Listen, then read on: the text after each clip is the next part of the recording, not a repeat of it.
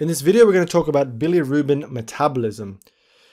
Bilirubin metabolism is important because hyperbilirubinemia is a condition where you have high amounts of bilirubin that can lead to jaundice, which is yellowing of the skin and of the eyes, for example. And this could indicate something sinister. So bilirubin is formed by breakdown of heme present in hemoglobin. So the story starts with an old red blood cell, which enters what's called the reticuloendothelial system, which is in your liver and in your spleen. Here, they are engulfed by macrophages. The red blood cells contain many hemoglobin molecules normally, which are broken down to heme and globin, hence the name hemoglobin. Heme is further broken down by two enzymes, heme oxygenase followed by biliverdin reductase, forming bilirubin and iron. The iron and the globin is recycled to make more red blood cells.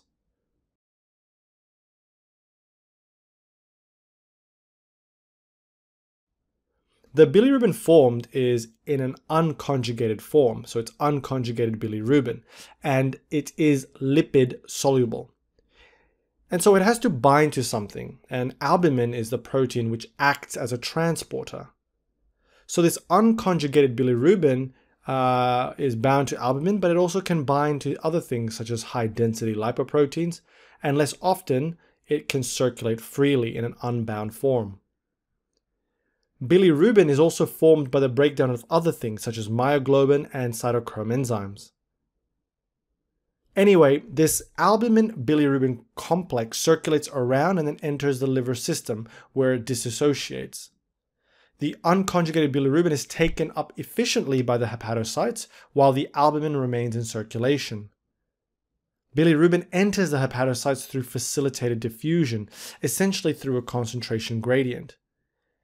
Here, they undergo what is called glucuronidation. This process makes substances such as the bilirubin more water-soluble, which allows it to be excreted in bile and in urine.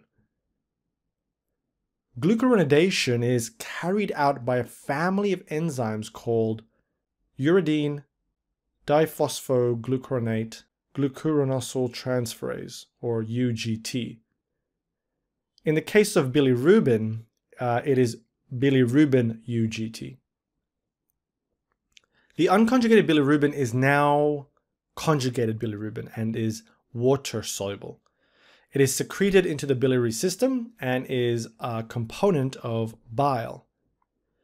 Conjugated bilirubin travels down the bile duct where it joins with the pancreatic duct and into the duodenum through the ampulla of Vata. The conjugated bilirubin is now in the small intestine where it continues its journey. Majority of bilirubin here is actually conjugated, 98% obviously, and only a small proportion is unconjugated bilirubin. Conjugated bilirubin, remember, is water-soluble, and so it is not absorbed across the lipid membrane of the small intestinal epithelium. In comparison, the unconjugated bilirubin fraction is partially reabsorbed and undergoes enterohepatic circulation, which is where it travels through the portal system back to the liver. So intestine, hepatic, liver circulation. This unconjugated bilirubin can then undergo glucuronidation again to become a conjugated bilirubin and water soluble. Going back, this conjugated bilirubin actually continues traveling to the large intestine, where it is exposed to so much bacteria. Here, the bilirubin is reduced by bacterial enzymes to a series of molecules termed urobilinogens. Urobilinogens are partly absorbed in the bowel and undergoes again enterohepatic circulation, where the urobilinogen will enter the liver to get processed again. Now, the fraction that is actually not cleared by the liver will enter the general circulation and is partly excreted in urine. Urine bilinogen gives urine its yellow color. Majority of urobilinogens is actually excreted in feces. The urobilinogens here are further oxidized to form urobilins, including stercobilin. Oxidized urobilinogens, which I mentioned, gives feces its brown color. And so that concludes the basic metabolism of bilirubin. Now, jaundice is where you have high amounts of bilirubin in the blood, hyperbilirubinemia, and it can be either conjugated or unconjugated bilirubin. Clinically, hyperbilirubinemia can be divided into two major categories. You have unconjugated bilirubin mainly, or conjugated bilirubin. So disorders, for example, associated with mainly unconjugated bilirubinemia include things that do not really involve the liver. So, for example, dyserythropoiesis, which is abnormality of red blood cell production, and so you have a release of bilirubin into circulation. Extravascular hemolysis, which is basically death of the red blood cells outside the vessels, leading to a release of unconjugated bilirubin. Intravascular hemolysis, similarly, is damage of the red blood cells within the vessel, releasing the unconjugated bilirubin. Extravasation, which is essentially when the red blood cells go into the tissues, causing bruising and the leakage of the bilirubin. Certain medications, such as gentamicin and some antiretroviral drugs, can elevate unconjugated bilirubin levels. And then you also have Gilbert syndrome, which is deficiency in the bilirubin UGT mentioned earlier, which means that you have high amounts of unconjugated bilirubin and then yellowing of the skin.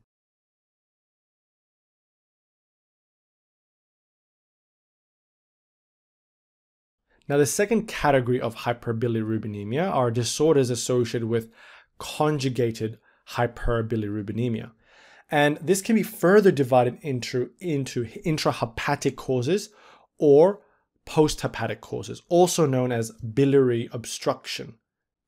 So focusing on the intrahepatic causes, these include viral hepatitis, alcoholic hepatitis, non-alcoholic steatohepatitis, primary biliary cholangitis, drugs and toxins such as alkylated steroids, sepsis, paraneoplastic syndromes associated with malignancies such as renal cell carcinoma. They can cause something called Stauffer syndrome. TPN, post-operative patients, and this is multifactorial cause. Liver infiltrations, so things such as amyloidosis, sarcoidosis, tuberculosis can precipitate intrahepatic cholestasis. The other group that causes high amounts of conjugated bilirubin include biliary obstruction, also known as posthepatic causes. And this includes cholelithiasis, gallbladder adenocarcinoma, biliary cholangiocarcinoma, ascending cholangitis, which is really an infection of the bile duct, primary sclerosing cholangitis,